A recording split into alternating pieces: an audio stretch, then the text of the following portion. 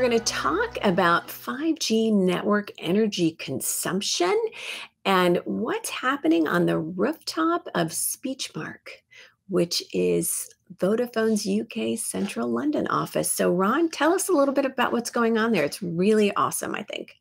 Oh, yes. I think this is a high impact collaboration. What is going on is that Vodafone and Ericsson are working together to dramatically improve the energy conservation metrics of a 5G network.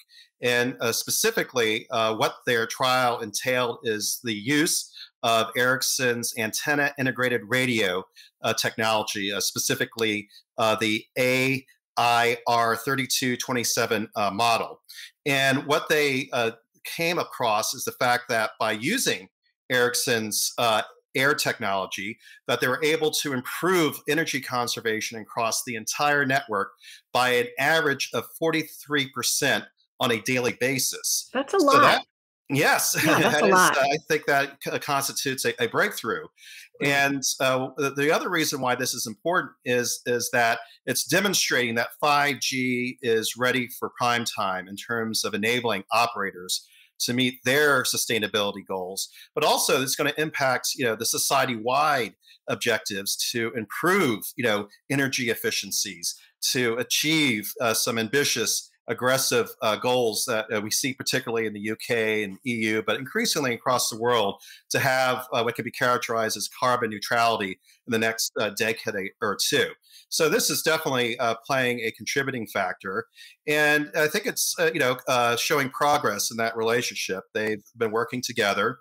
For example, when Vodafone launched its 5G service, it was in collaboration with Ericsson back in 2019. And this year, they announced the fact that they're working with Ericsson to use Ericsson's technology in terms of their 5G standalone core capabilities to support packet core capabilities.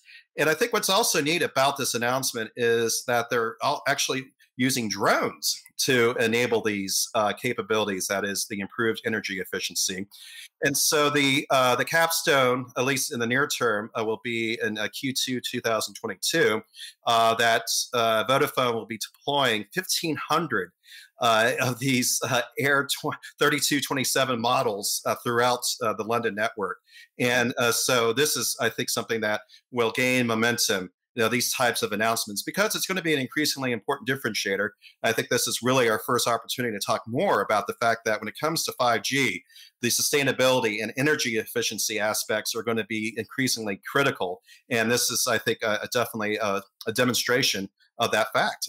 Yeah, absolutely. And I noticed when I was looking at the news around this that speaking about future proofing and sustainability, that Ericsson's new radio is more than 50% lighter in comparison, and that compact design and the improved energy management features are so key because this is going to help optimize the overall site footprint, and it'll make 5G rollouts and 4G upgrades faster. And those things are critical here when we're talking about speed to innovation and really being able to benefit from all the things that 5G and upgraded 4G has to offer.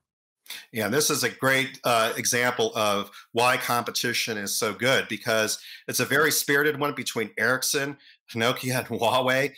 Just within the last year, all of them have been engaging in one-upmanship. Like, we Right. have now the lightest unit, and just wait a quarter, then that one of the other ones will come out and say, now we have Right. the lightest unit. And this is just really making a difference across the entire mobile ecosystem, but certainly across 5G builds. And this, I think, is going to be again something that will prove pivotal in how aggressive the operators deploy 5G. And we've been going through a hype cycle, and 5G hasn't really had like a breakthrough application yet. The same Right. way that 4G enabled, for example, the car ride applications such as Uber and Lyft and so forth.